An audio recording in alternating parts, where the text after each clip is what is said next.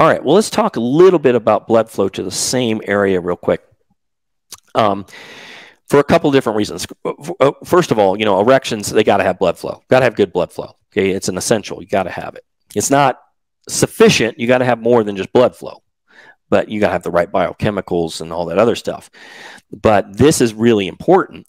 So any kind of constriction on this will, like we talked about, the fascial system constricting on this will make a problem, but also neurologically, we were just talking about the vagus nerve. You know, these, let's go back to this motor unit real quick. Here we go. Motor neuron, okay, neuromuscular junction.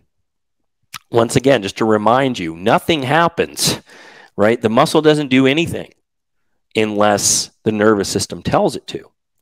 So if you're in the parasympathetic nervous system, you're relaxed, right? Your vagus nerve's activated, you're relaxed. Then, you know, what's going to happen is these muscles are going to relax.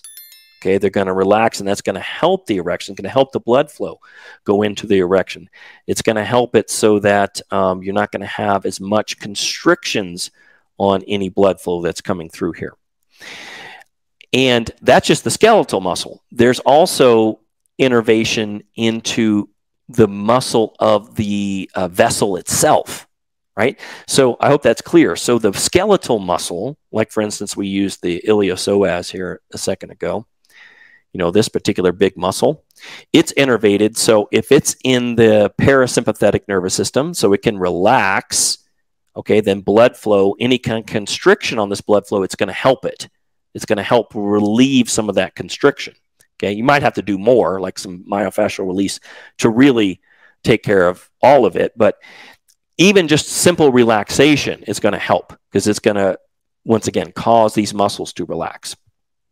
So, but each vessel has its own muscles. Okay, not just the skeletal muscles, but what's called smooth muscle, and that's what allows the vessel itself to constrict or open up.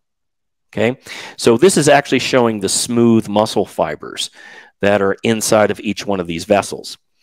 And so when it gets a signal, you know, from the parasympathetic nervous system, it relaxes. It allows these to spread out. When it gets signals from the sympathetic nervous system, fight or flight, okay, it constricts. Okay, so you know, that's part of the issue there. That's another reason that this neuromuscular concept is so important, is it actually applies to blood flow itself in the vessels, because that's how vessels open and close, through smooth muscle. And once again, muscles don't do anything unless the nervous system tells it to. Okay, that's why it's so important to be able to get, one of the reasons, many reasons, to be able to get into that parasympathetic nervous system. And the vagus nerve is one of the more powerful ways to do it, especially under conscious control. All right, let's look at some of these other pictures. This is really important too, because if we look at this, what this is showing, let's see if I can put this into context for you. I don't think I have an actual blood vessel slide, but this is, if we look at, if you picture a blood vessel, okay, the very inside of that blood vessel is coated with what's called endothelial cells. Okay, and that's where nitric oxide is produced. So very important. Nitric oxide is released from the endothelial cell, which causes the blood vessel to open up even more. So more blood flow comes through. Okay, right on the other side of that endothelial cell is the smooth muscle I'm talking about. This is what either relaxes to open up or contracts to constrict the muscle. Okay, so what's important here, what's interesting here, is I've talked about the past how those endothelial cells are so important because they release nitric oxide. But what also releases nitric oxide is the cavernous nerve that goes into the chambers of the penis itself. So that nerve, okay, will release nitric oxide. Okay, so that's another way. And once again, if these nerves are constricted through like fascial constrictions or so, they're not going to function as well as they would otherwise. Okay, so it's really important that we not only have really healthy endothelial cells, but that these cavernous nerves are working the way they should, so that we have nitric oxide from any direction that we need in order to get and sustain those erections. And let's see, this is just one more picture that is sort of illustrating the same thing. So you can see here's the endothelial cell producing nitric oxide primarily through the amino acid L-arginine. Turns into nitric oxide, which relaxes the smooth muscle cell. Goes in, creates cGMP.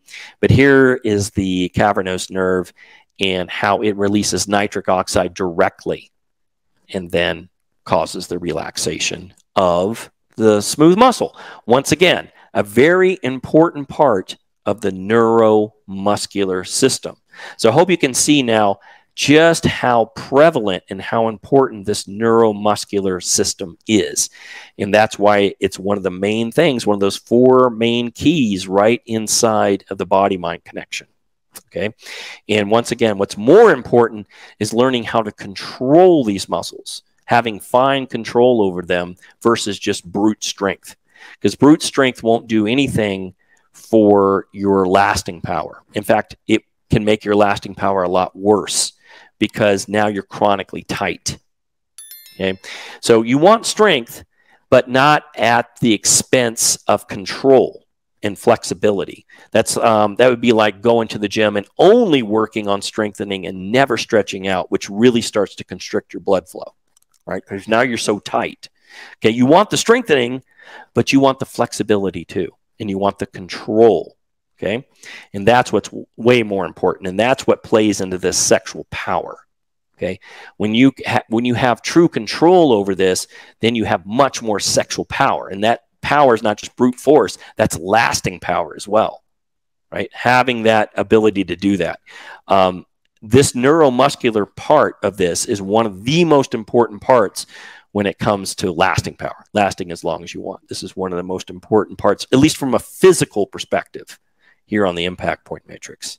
If you would like help with your unique and personal situation from us, I put a link below that will explain all the different ways that we can help you get and maintain superior stage 4 rock solid hardness and lasting power both permanently and naturally at any age. Make sure you like and subscribe for more tips to attain elite level bedroom performance, and I will see you in the next one.